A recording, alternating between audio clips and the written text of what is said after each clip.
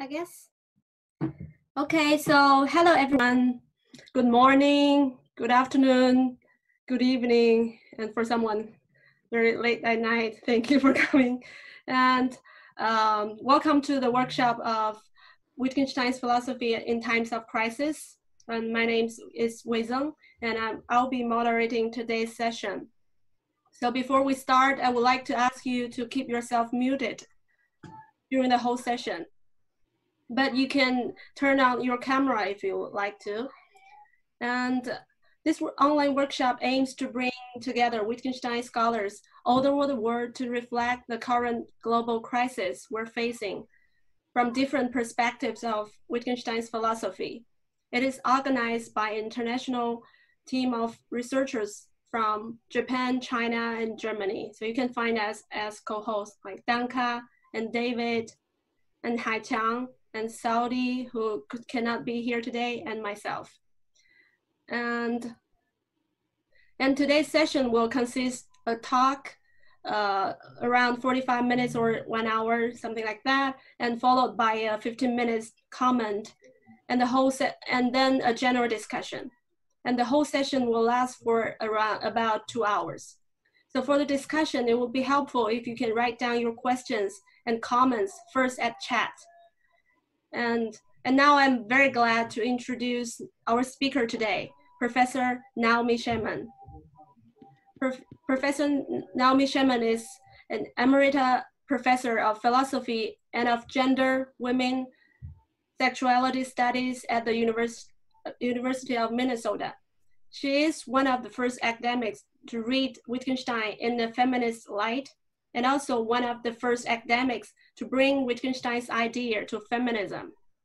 Much of her work has centered around implications of the interactions between ontology and epistemology. Her publications include Engenderings, Construction of Knowledge, Authority, and Privilege in 1993, Is Academic Feminism Dead in 2000, Feminist Interpretations of Wittgenstein in 2002, and Shifting Grounds, Knowledge and Reality, Transgression and Trust in 2011. And also, we're happy to have Zhao Fan to give his comments to Professor Scheman's talk. And Zhao Fan is currently a PhD student at University of Canterbury in New Zealand. His research interests include Alan Turing, Wittgenstein, philosophy of logic and computation, and also history of analytic philosophy. So now, please join me to welcome Professor Scheman to give her talk. Thank you very much. I'm really delighted to be here and seeing a whole bunch of old friends and some newer people I'm just getting to know, and I'm really looking forward to this. And so what I'm going to be doing is reading my paper, and I don't have PowerPoint slides, but I'm putting up share screen, and so you can follow along with me. Do you have, is it the paper there? Can you all see it? Okay, good. Okay, so this is a paper that's in progress. I was asked by the Nordic Wittgenstein Review to write something, and I've been having an incredibly hard time, and I can't exactly say why. So this is some version of struggling with that paper, and it has to do with sort of philosophizing in interesting, difficult times. I don't say anything about the COVID crisis, though I'd be happy to talk about that if in the discussion, if people want to bring that up.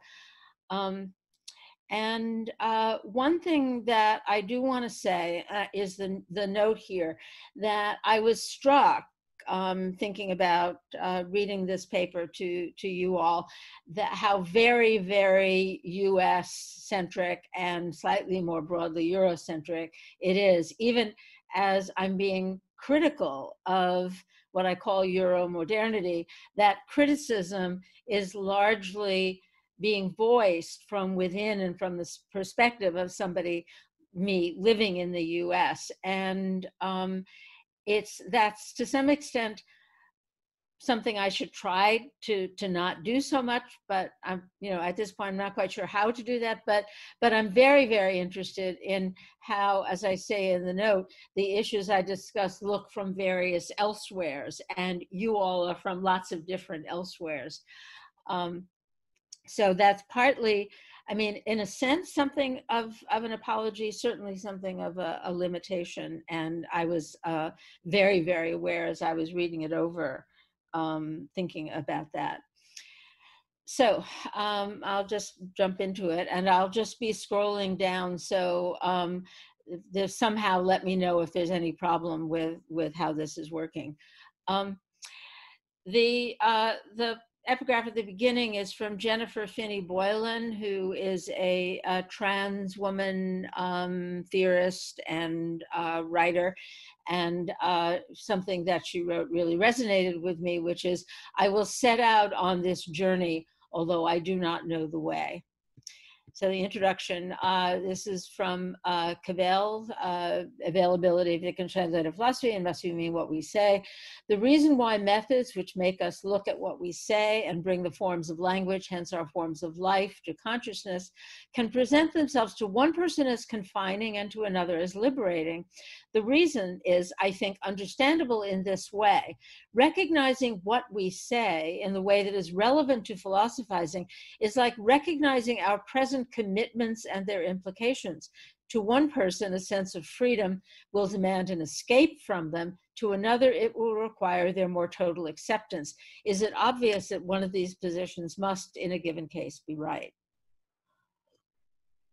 I take it that's a rhetorical question, the answer to which is no. It is not obvious that one must be right. There is something odd about, this is me, there's something odd about being a Wittgensteinian philosopher. The Tractatus explicitly claims to have completed the only task to which philosophy can properly lay claim, while the Investigations chastens the very framing of problems philosophers might attempt to solve. Since such attempts on the part of non-Wittgensteinian philosophers continue to proliferate, and the old ones continue to seduce, there is, of course, a continuing call for the critical, as it's been called, therapeutic project. But is there any other way a Wittgensteinian philosopher might go on, any way of proceeding that, while it might not immediately be seen as continuing in the same way, might both be true to the spirit of Wittgenstein's later work and also contribute positively to thinking about, if not solving, problems that at least appear on their face to confront us with ordinary urgency?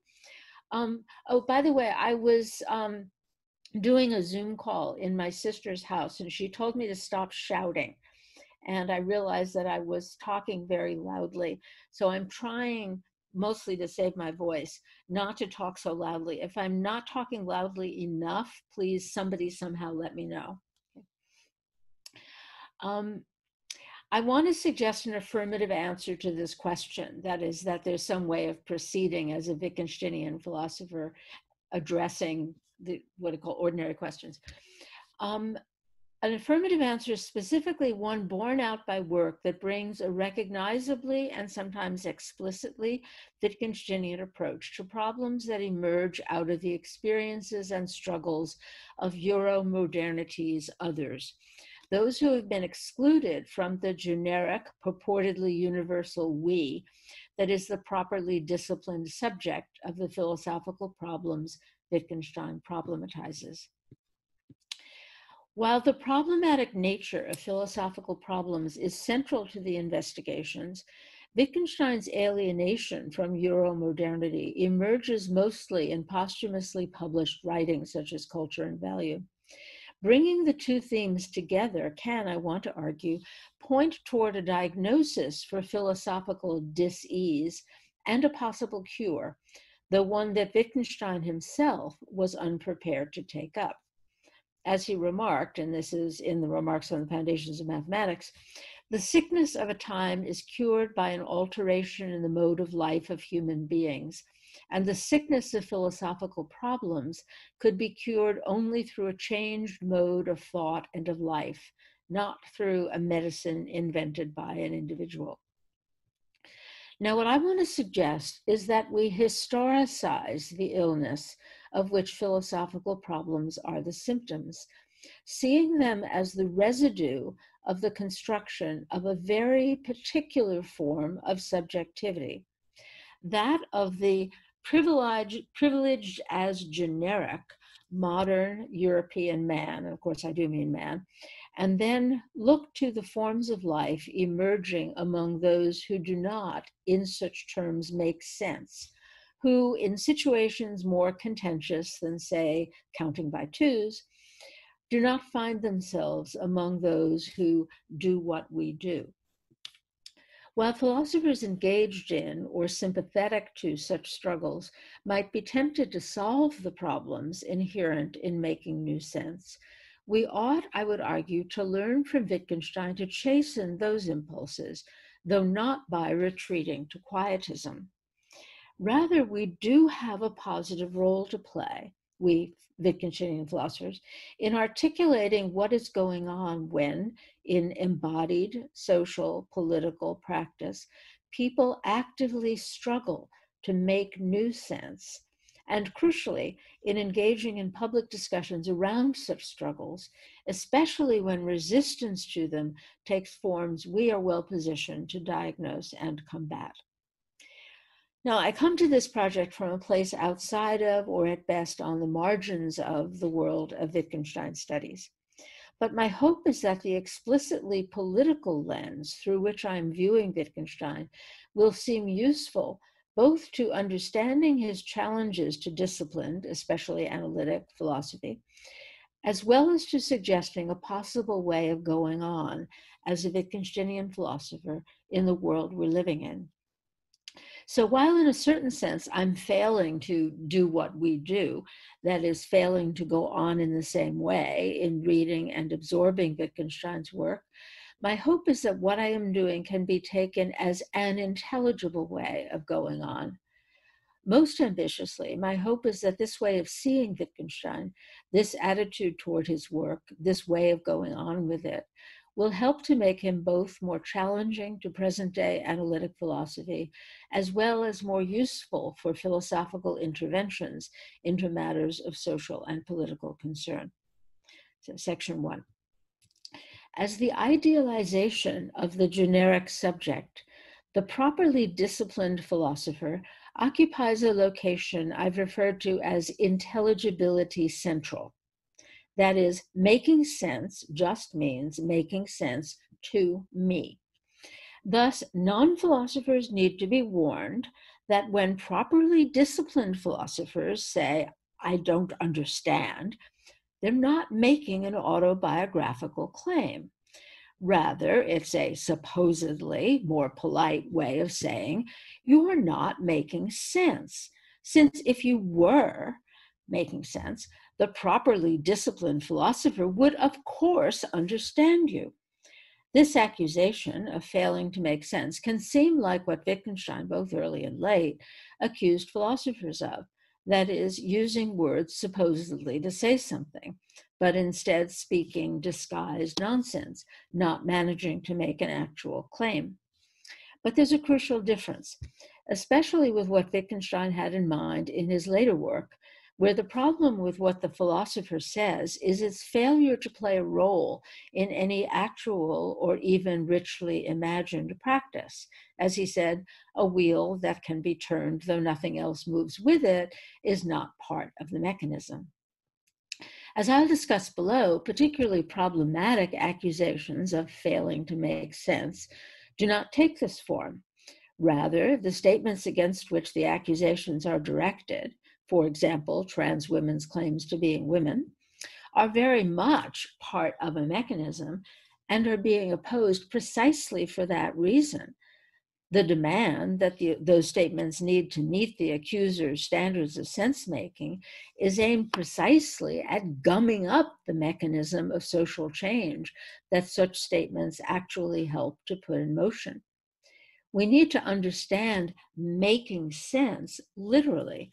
Sense is something we collectively make, and it takes resources and collaboration to make it. efforts to craft those resources and bring together those collaborations can be stymied when sense is recognized only in the sedimented practices of the dominant social order, and when accusations of a failure to make sense are taken to be a reason for bringing those efforts to a halt. Related to taking on the role of intelligibility central is what Cora Diamond refers to as the laying down of requirements. Properly disciplined philosophers are much given to gatekeeping, imposing tests, for example, to determine which sorts of purported entities actually, strictly speaking, as they say, speaking strictly, exist. Historicizing this impulse connects it to the disciplining that grounds privileged as generic Euromodern subjectivity.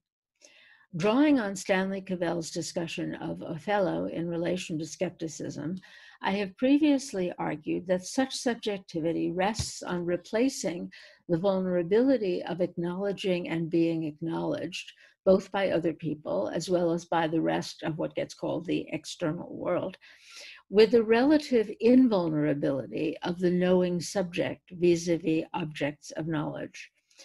What I want to sketch in the remainder of this paper, following but diverging from Cavell, is a shift in attitude from such a knowledge-first approach to an approach that starts with acknowledgement, a shift that displaces the subject from the role of intelligibility central and places them as always already vulnerably entangled with a world of others, both acknowledging those others and in need of acknowledgement by them.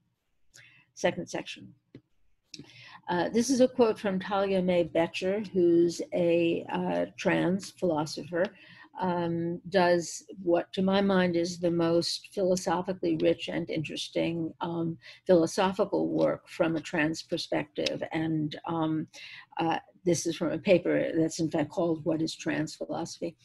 The key thing is, this is Talia May Becher, the key thing is that for what I'll call ground-bound philosophy, perplexity isn't philosophical because it is exposed through philosophical critique, but rather because it cries out for philosophical illumination.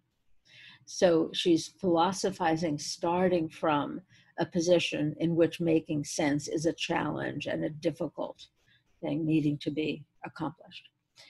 And this is Wittgenstein. One human being can be a complete enigma to another. One learns this when one comes into a strange country with entirely strange traditions. And what is more, even though one has mastered the country's language, one does not understand the people. And not because of not knowing what they're saying to themselves. We can't find our feet with them. And there's a note that the German "Wir können uns nicht in sie finden" is literally, we cannot find ourselves in them. Now, trans women and men, as well as people who are non-binary, that is, don't identify as either men or women, or variously genderqueer, frequently meet with resistance from those who refuse to acknowledge their gender identity or profess to be unable to understand it. One locus of this resistance is from self-described gender-critical feminists. Some of you may have noted the term TERF, T-E-R-F, trans exclusionary radical feminists, which is often used to describe these people. They don't themselves like this term. They choose gender-critical feminists, which many of the rest of us don't like, because it sort of presumes that we are not, we others, trans allies and trans people are not gender critical, which is ridiculous. Anyway, so the terminology is difficult here. But anyway, one of the, these philosophers say, there are philosophers among those contesting the identity claims of trans women, and such contestations frequently include challenges to the intelligibility of those claims. It is sometimes argued that trans women and their allies owe us what they have failed to provide, namely, as it's sometimes put, a coherent metaphysics of gender. So the philosophical demand on what they have to do in order for us to regard them as intelligible. Numerous trans philosophers and their allies have attempted to comply with the demand for a coherent metaphysics of gender that makes sense of trans experiences and identities. There's much to be learned from this work, not least from the differences among approaches and accounts. But I want to suggest that rather than acceding to the demand for clarity and coherence, we would do better to resist it, taking seriously the making of sense and the conditions that throw that making into disarray. I would suggest, that is, that we resist the impulse to take on, however respectfully, the role of intelligibility central in order to act in solidarity with those who have been written out of sense by other, more traditionally dominant actors. Now, such resistance is in line with the critique made by Maria Lugones, and I have this note I added. She died within the last month or so. She's a Latina lesbian philosopher from Argentina, spent her career mostly in the US, was an activist and a philosopher, extraordinarily exciting and important work, and has deeply influenced me. And she has influenced the way that I read Wittgenstein, though she never explicitly discusses him. I and many, many other people miss her terribly, but she's all over my work. So this resistance is in line with the critique Lugones had of white feminist theorists who responded to feminists of color who accused them of ethnocentrism by revising that is, the white feminist theorists revised their own theories around what got called the problem of difference. What Lugones pointed out was that this response, to think that what was called for was better theories, missed the point. The problem wasn't in the first instance with the theories, but with what the theorists were doing or failing to do. And what was needed wasn't better theories, but respectful engagement, what she calls interactive acknowledgement, which includes acknowledging that who the more privileged, in this case white feminist theorists, are, is in part who they are perceived to be in the eyes of others, in this case women of color. As applied to the stance of the well-disciplined philosopher, the message is to turn attention away from providing a theory fix, however genuinely and thoughtfully responsive to the needs of those who have been harmed by the dominant world of sense, and toward the sort of open-ended, ongoing engagement that helps us all live with disorientation and discomfort as new worlds of sense take shape. It involves, this is Wittgenstein, turning our whole inquiry around, but on the pivot of our real need. And while recognizing, as it's not clear Wittgenstein actually did, that real needs may well differ, and for any of us be difficult to discern. In a rich body of work addressing issues of gender from a trans perspective, Talia May Boettcher has been puzzling over questions such as these. Inspired, as I've been, by the work of Maria Lugones, Boettcher urges us to think of different worlds, and this is, Lugones always puts worlds when she uses it this way in shutter quotes. That is, that there is a sense in which we're all living in the same world, the one in which we needed to take account of time differences in order to schedule this, but there is a sense in which we live in different, quote unquote, worlds of sense. Different ways of constructing, in different worlds of sense, different ways of constructing, in this example, what it is to be a woman. In a trans-friendly world, people have first-person authority over their gender identity. Authority, she, Boettcher, explicates in explicitly ethical terms. It's not that I am in a better position to know, but rather that I have the right to say. Implicit in that account of ethical first-person authority is the importance of the second rather than third-person stance. The stance one takes toward an interlocutor, not toward an object of knowledge.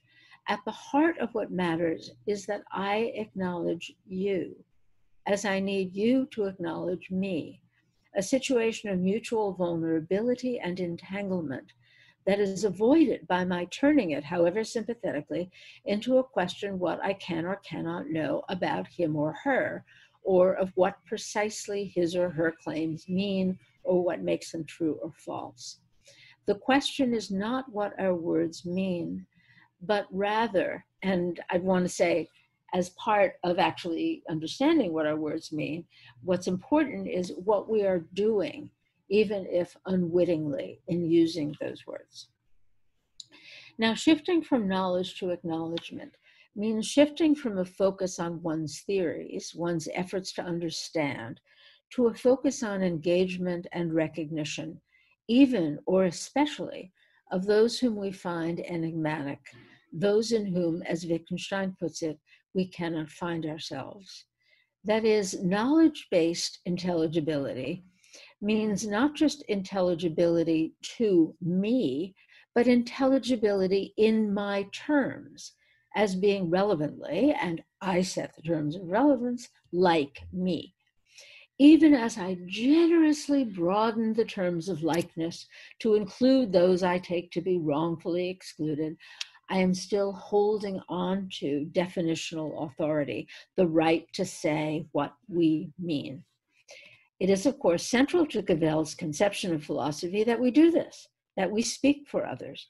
But he notes in his discussion of the passage in the epigraph to this section that in speaking for others, we need to attend to what is involved in speaking to them, speaking with them, which I take it involves acknowledging them as part of the conversation, whether or not we can understand what they are saying.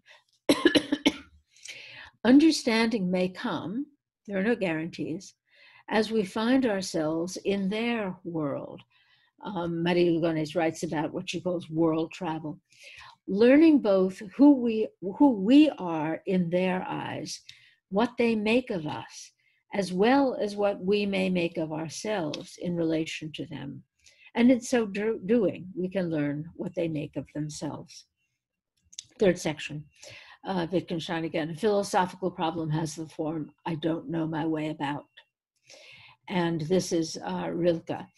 Be patient toward all that is unsolved in your heart and try to love the questions themselves like locked rooms and like books that are now written in a very foreign tongue. Do not now seek the answers which cannot be given you because you would not be able to live them. And the point is to live everything. Live the questions now. Perhaps you will then gradually, without noticing it, live along some distant day into the answer. And this is Lugones on what she calls complex communication, which is what's involved in communicating in coalitions with people who are variously different from you, but you're trying to work together.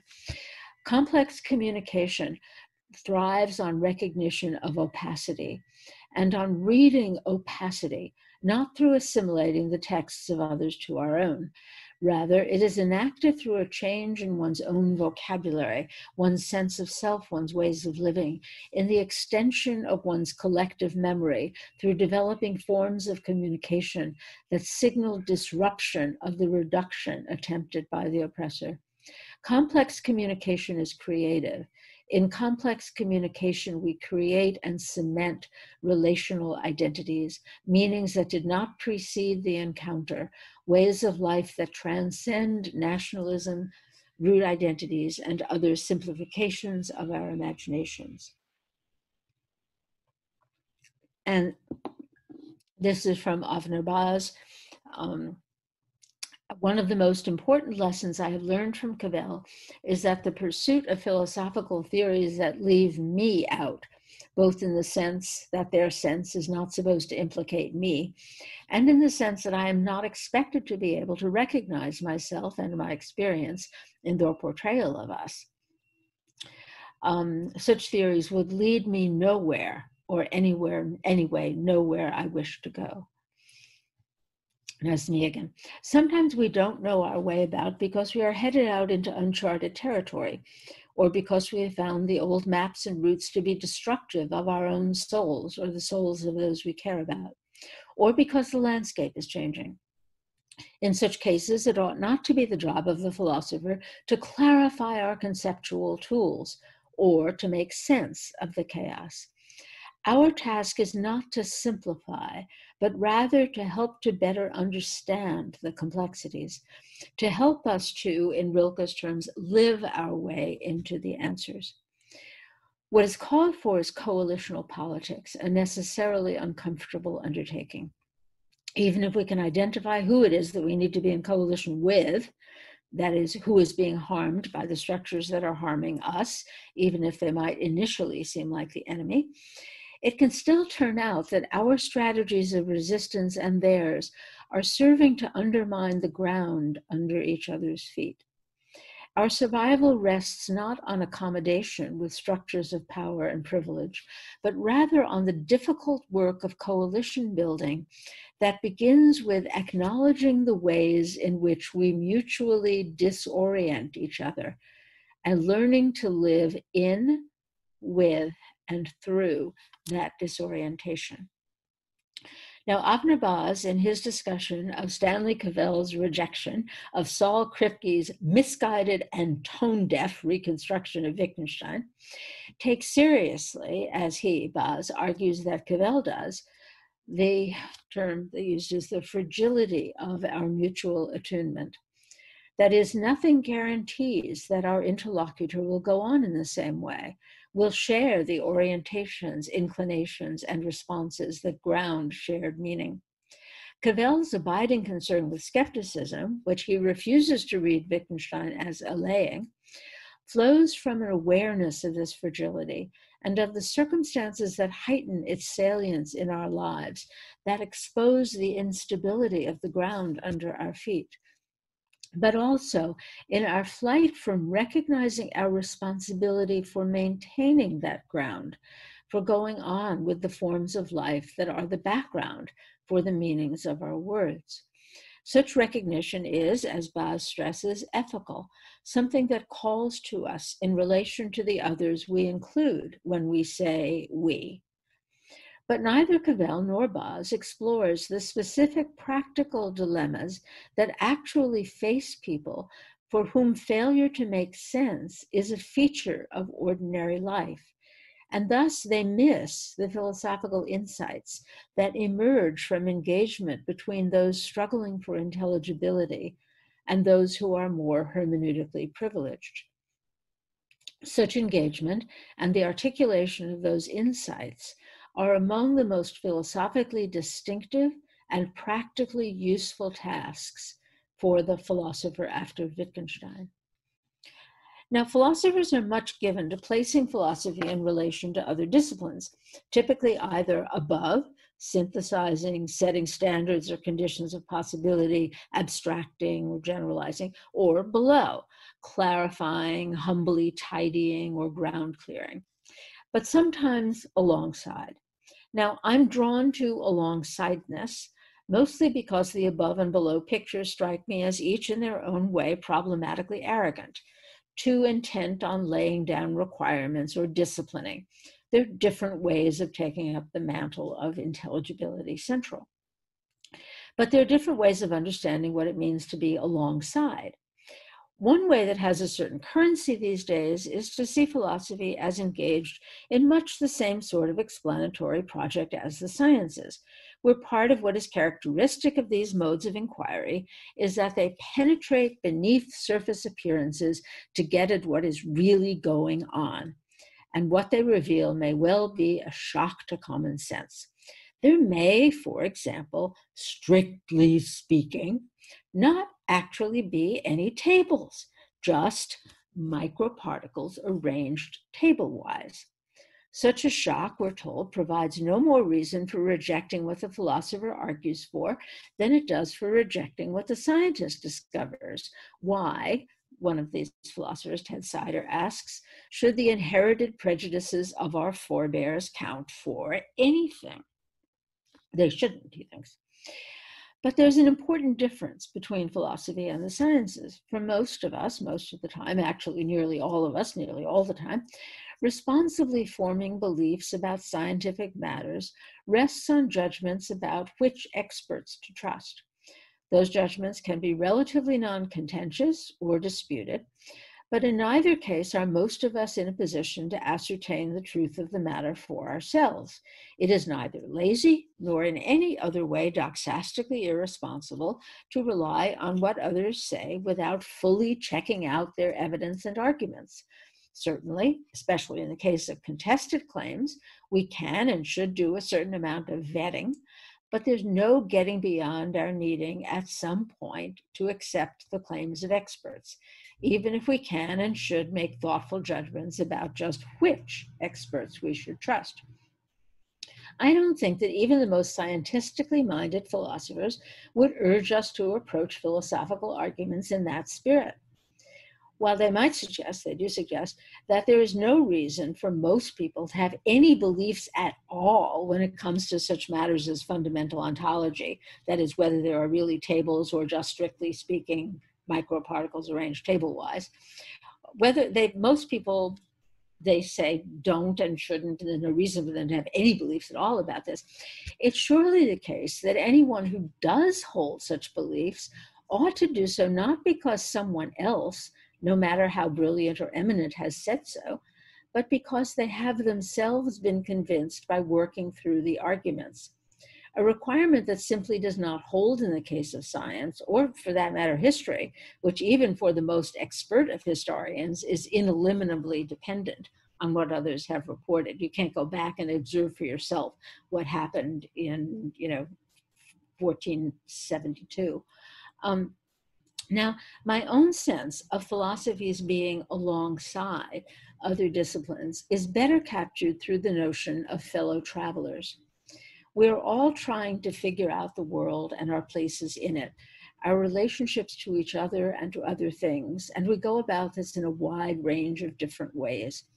Philosophizing is a distinctive sort of activity, and part of what distinguishes it is its reliance on persuasion, on its taking seriously those who encounter it, being vulnerable to their, rejection or incomprehension, and committed to respectful engagement. One way of understanding this distinctiveness is through an image that frequently appears in both Wittgenstein and Cavell, that of creating paths with fellow travelers. Wittgenstein describes the philosophical investigations in the preface as, quote, a number of sketches of landscapes which were made in the course of these long and meandering journeys. Philosophical writing is both a record of such a journey and an invitation to the reader to walk alongside. If, as a reader, you don't follow the argument, you ought not to share the conclusion. You need to have reached it in the company, perhaps under the guidance of the author, not been teleported to it by the power of their expertise. I'm now going to be talking a fair amount about paths, and I have to acknowledge a debt here to Fan Zhao, who I'll refer to what it is that he told me when I gave a series of lectures on Wittgenstein Contemporary World in Beijing in 2015, and he was my companion for one wonderful afternoon, and really set me on this path of being obsessed with paths. And I'm very, very grateful to him for that, and really pleased that he's going to be my commentator this morning, this afternoon, this evening, this whenever it is. The paths Wittgenstein takes us on are meant to lead us back to our ordinary lives, to the homes that give meaning to our words, to the rough ground we have fled in search of something purer, more absolute. But there are people for whom the rough ground of common sense, of what all competent users of the language can be presumed to know, that ground, instead of the roughness of that ground, instead of providing traction that makes walking possible, is rather strewn with roadblocks, trenches, and landmines. Such awareness could lead to a desire to escape, to tether one's hopes to a skyhook of ultimate vindication, to give up on trying to make sense here and now. But instead, as Becher urges and exemplifies, it can lead to setting out on a path with fellow travelers, to creating and inhabiting new worlds of sense, new forms of life. One might respond that the sorts of agreements that Wittgenstein is relying on, like counting by twos, are not in this way tendentious or exclusionary. and do provide sufficient, genuinely shared ground for us all as human to be mutually intelligible. Now, there is something to this response, but it fails to capture the lived experience of people who do find themselves in ordinary, everyday settings and interactions, failing to make sense to those around them, or else making terrible, deadly sense. As Betcher says about being trans, they want to kill us. And it fails to capture what for Boz and Cavell is central to Wittgensteinian skepticism, namely the fragility of our mutual attunement. What can we learn from attention to and acknowledgement of those for whom that fragility is not a universal, and for the privileged among us an abstractly theoretical possibility, even if confronting that possibility leads to genuine fear? But those rather for whom part of the texture of their everyday lives, forming the rough ground under their feet. I started thinking more specifically about paths as the result of a conversation I had in 2015 with Fan Zhao, who was then a graduate student at Beijing Normal University, where I was giving a series of lectures on Wittgenstein in the present-day world. Fan Zhao told me about a frequently cited quote from the early 20th century left-wing writer Lu Xun. The quote is, "Hope cannot be said to exist, nor can it be said not to exist. It is just like paths across the earth, for actually the earth had no paths to begin with, but when many people pass one way, a path is made." Lu Xun was making a point about hope, and paths were a useful way of making that point. It is presumably obvious that there are no paths prior to their being trodden, but they're no less real for that. And those who would lament pathlessness ought rather to start walking. But Fan Zhao told me this story not to make a point about hope, but to note that the point about paths is interesting in its own right, as I have very much found it to be. Learning, for example, about what gender is from those for whom what we do makes their lives unintelligible has to begin with, it cannot be a precondition for acknowledgement, responsive and responsible mutual engagement. And one way that engagement proceeds is by learning to speak differently. For example, using pronouns that might initially seem strange or awkward or ungrammatical. In English at the moment, that means using they as a singular pronoun, either for someone whose gender is not known, for someone who is genderqueer, or sometimes just, in general, not marking gender by using he or she. And people resist this. They say it's awkward, ungrammatical. As Wittgenstein and following him Cavell have shown, learning a language is an initiation into a form of life. One learns what matters and how things are connected, what is similar to what and why, and how some similarities matter, what's important to notice, what is and is not funny. The important point about so-called politically correct language around race, sexuality, gender, etc., is not to just take up whatever rules relevant groups formulate, but rather to see word choices as ways of being initiated into a new form of life, learning one's way around that world, learning that will initially feel formulaic, rote, and awkward, but that, if all goes well, will help one over time to become a, interesting word, naturalized citizen of that world, finding one's feet, not feel, feet, on ground rough enough for friction, but affording passage for fellow travelers forging paths. The forms of life that spring up along new paths are, of course, not hermetically sealed. And they're not hermetically sealed in part because those paths are not on the moon or in another galaxy.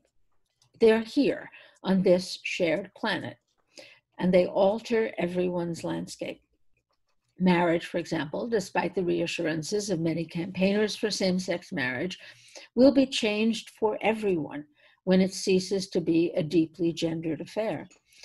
And similarly, gender will not be for anyone as it was before variously transgender people become visible and audible.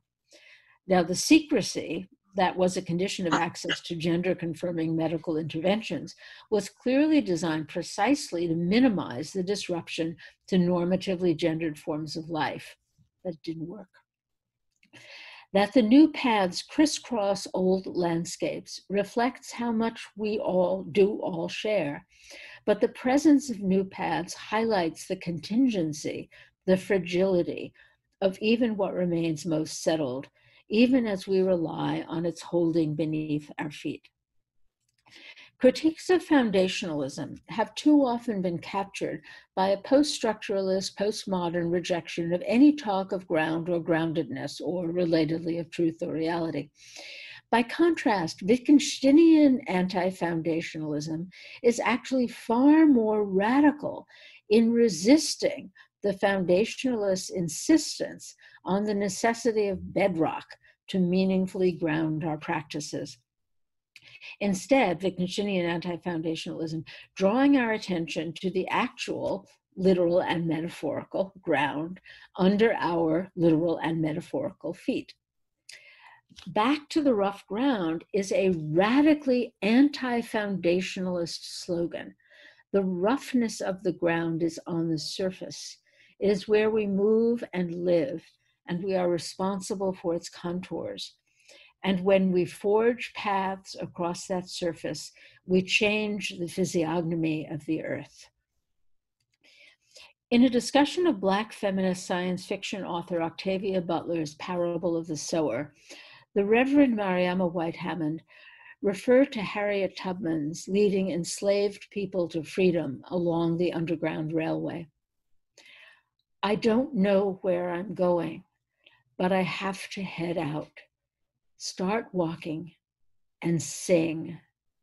In particular, in the case of the Underground Railroad and enslaved people being led to freedom, in particular sing a spiritual song called Follow the Drinking Gourd, which is a reference to the constellation of the Big Dipper, whose stars' alignments point toward Polaris, the North Star, which is, however, not a destination, it's hope.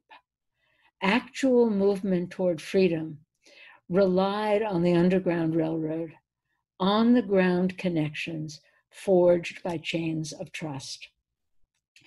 As we learn to find our feet with initially inscrutable others, creating coalitions through complex communication, starting not with knowledge, but with acknowledgement, we, as fellow travelers, are creating paths toward destinations that will become clear only as we approach them, as we move together away from the forms of life that harm us. Thank you. Thank you so much for Professor Scheman. And now, could I invite Fan Zhao to give your comment? Okay. Thank you, Professor Scheman, for this very inspiring talk. And thank you for the organizers for inviting me as a commentator.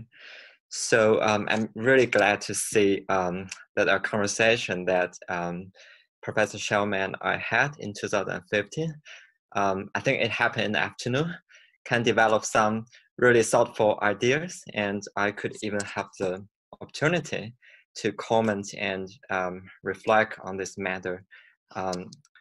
So I agree with most of what you said actually in the talk as well as in the paper.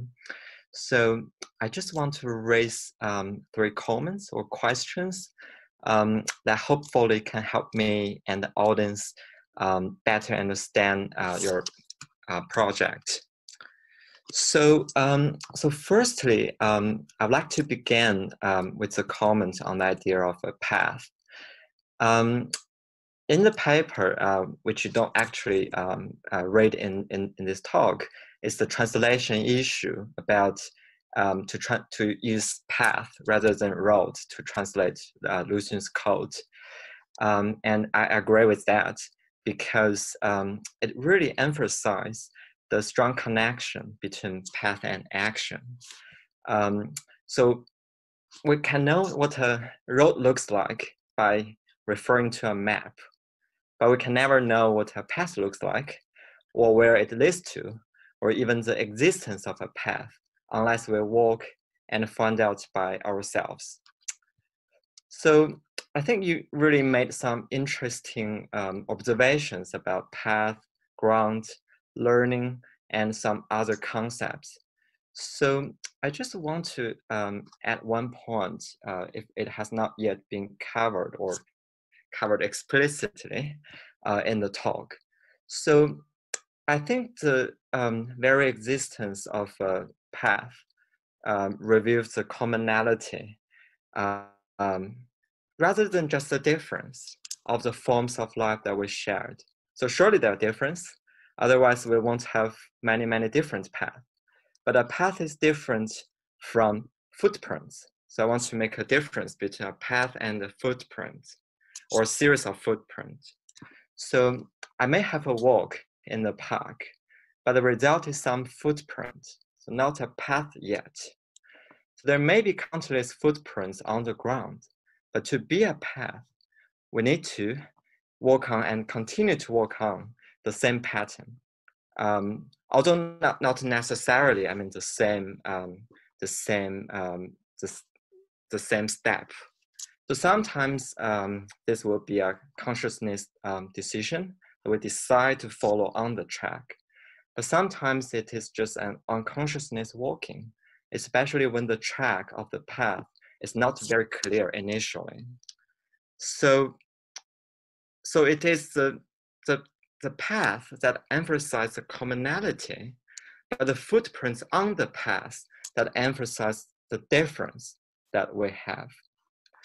So I think it would be nice if you could shed some light on path, footprints, road, if there's anything could be said about that. So secondly, I actually have a question about the extent and limit of your project. So you describe the goal of this project as finding a way that a Wittgensteinian philosopher might go on. So that is, as you said in the talk, a way of proceeding that might both be true to the spirit of Wittgenstein's later work and also contribute positively to thinking about problems with ordinary urgency. And then you move on to a reflection on the gender problem that we might face in everyday life. So I will move on to this practical domain in the next point. But for now, I'm curious about whether this project can go on or extend in the theoretical domain. So in particular, I'm curious about whether it would be possible that there is something positive a Wittgensteinian philosopher can do with the current scientific development. So such like in the neuroscience, because I think many Wittgensteinian philosophers are not only interested in the philosophy of gender, but also interested in more broadly a philosophy of science and so on.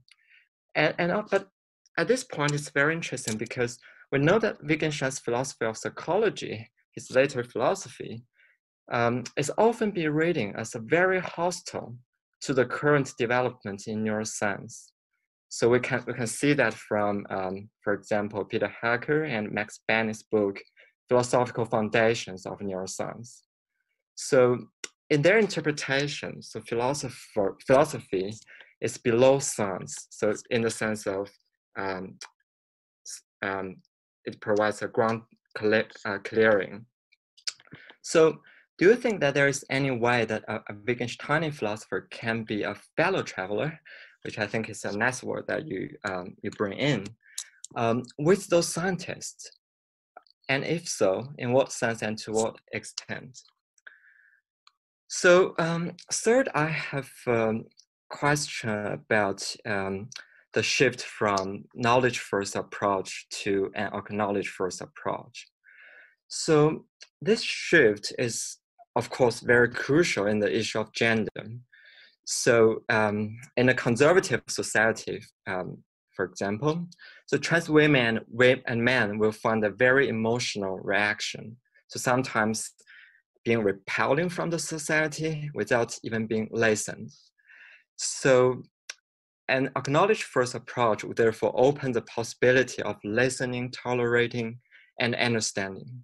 So I think even from the perspective of common sense, I definitely agree that we should advocate for an acknowledge first approach. But I wish actually to know more about this acknowledge first word. So what's the role of knowledge, reasoning, theory, etc.? So those presumably are important in the knowledge first approach, placed in an acknowledge first rule, in an acknowledge first word. So would the acknowledge first approach lead to the situation that anyone's claim about their gender is correct because they have the first person authority? So would this acknowledge first approach maybe to liberate? So if, I mean, the knowledge first approach is to narrow, but with this acknowledge first approach too broad? So because understanding is hard, it's difficult, and not always possible. So even when we acknowledge and learn about their story. So to rephrase my question in a different way, so yes, we acknowledge first, but then what's next? So I think that's my comments, and thank you again for your talk, and I hope my comments are relevant and helpful to you. Thank you. Thank you, Fan Zhao, for giving the comments. So Professor Scheman, would you like to respond to the comments? Yes, very much. There were splendid comments. Thank you so much. There's so much for me to think about, and I'll sort of give some immediate thoughts right away, but thank you so much. I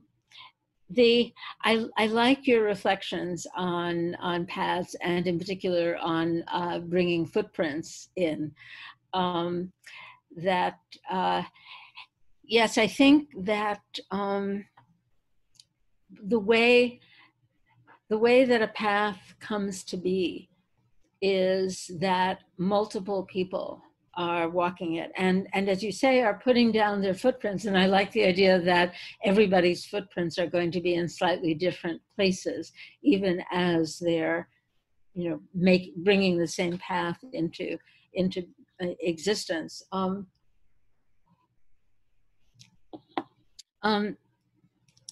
And I think, I mean, the idea of fellow travelers, sometimes it might be that other people who are in important ways very much like me and are heading in more or less, or heading to the same destination, or we're on the same journey.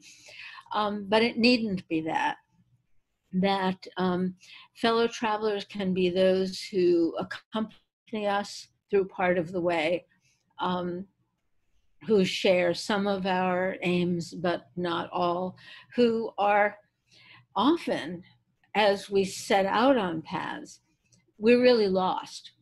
I mean, as a number of the things that I've quoted have said, we don't really quite know exactly where it is that we're going, that we'll only discover it as we forge the path. And one of the things, I mean, the first use that I made of the path imagery was in something I was writing about how the lives of people who identified in particular as transsexual were lived, especially in the US, but not only, when it started out where what it was airplane trips. That is, if you could persuade the people who controlled the apparatus of medical surgery and hormones and so on, that you were really transsexual, you could pass their tests, they'd put you in an airplane. It was very expensive. And the odd thing, I mean, maybe, you know, you all have noticed this, a very weird thing about real literal airplane travel is that you start out in one place, you end up in another place, and you're no place in between. It's very strange and disorienting, because up there in the airplane, it's not a place. And so originally that's what it was. You'd get, you know, put in an airplane and put to this other place where it was told you can live here. But then you had to pretend you were native to that place. So you had to rewrite your life story to always having been what you have now, as it were, become. And it was very problematic practice. But what happened was some very brave and imaginative people said, no, we're going to set out on paths. And instead of signing up for these airplane rides, they set out on paths. And one of the things that happens when people are on paths is that you end up in unexpected places, that it isn't just there's a place here and a place there, that there's places in between, as there aren't in an airplane travel. And those places in between are places that you didn't know existed before, and where it turns out you can actually live there or circle around and come back. And so paths diverge and branch off and so on. And so I think that the complexity, and I really love the idea of the individual footprints and the roles that those play. But what becomes, I guess one of the things about footprints, I mean, sometimes they can like turn into fossils, but for the most part, footprints are ephemeral. And so it isn't just that they're individual, but they tend to be ephemeral. And one of the things about paths is, unlike roads, which, as you say, appear on maps and, as I say, are done by central planning and decided on in advance and just laid out at once, paths come to take on well, they change the face of the earth, as I put it, and they tend to last, and they become well trodden, and so on. And so I think that interplay between the idiosyncrasy of the footprint and the idea that if I'm going to get somewhere, I'm going to actually need fellow travelers, and that what is involved is this changing the face of the earth. So it's a wonderful enrichment of the imagery, and thank you very much for that. The role of philosophers in the theoretical domain, in particular, the example of the relationship of philosophers, especially philosophers of mind, philosophers of psychology, to neuroscience, is, I think that that's one area in which philosophy has been overly captured by a kind of worship of science, a kind of scientistic impulse, which is one of the things that Wittgenstein is very concerned to argue against, the idea that all the real questions are to be answered by the sciences, and that philosophy ought to, do this handmaiden clearing up kind of thing, but basically follow where the science leads. And the idea that these questions are ultimately scientific questions, I think, is part of the problem. And my earlier work, and it's sort of continued to be something that I'm interested in, was in the philosophy of mind. I was arguing for the idea that mental states, events, whatever, mental stuff, emotions, desires, intentions, beliefs, all of that are socially constructed. And the neuroscience is clearly important. I mean, I wouldn't do any of those things if my brain weren't doing a lot of stuff. But then again, I wouldn't be breathing if my brain weren't doing a lot of stuff. But there's no way, I mean, so I wrote things like the project was against physicalism, that there's no way in the world, it's an impossible research project to think that beliefs, intentions, emotions, desires could be brain states. And they couldn't be brain states, not because they're, it's not a matter of dualism. They couldn't be because they're socially constructed. They're patterns that are socially salient. They're ways that we have of making sense of what's going on. And we couldn't do it without all of the underlying neuroscience. But the understanding, the explanation, even the thinking in terms of causality of what goes on in our mental lives is thoroughgoingly social. So the basic idea is if you abstract from the social, the mental disaggregates. It's a complex set of arguments, but basically the idea is that if you want to understand us as emotional, cognizing, intelligible, thinking, feeling, intending beings. You have to understand us as socially meaningful, and you have to understand what's going on in us in terms of social intelligibility. And neuroscience is not going to get us that. So what's the important work of philosophically understanding ourselves as, psychological beings is occluded, it's abandoned by allowing oneself to be captured by the science.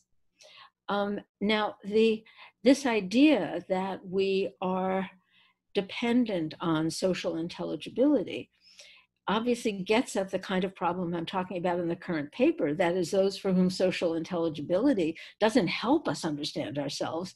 It's disastrous for our ability to understand ourselves.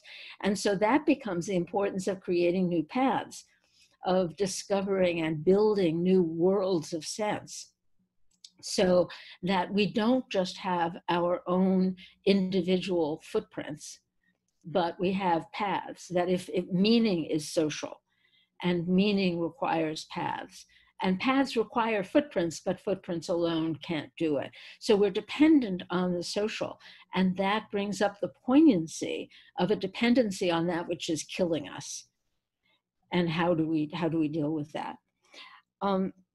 So the third point of the shift from knowledge to acknowledgement, sort of what happens next.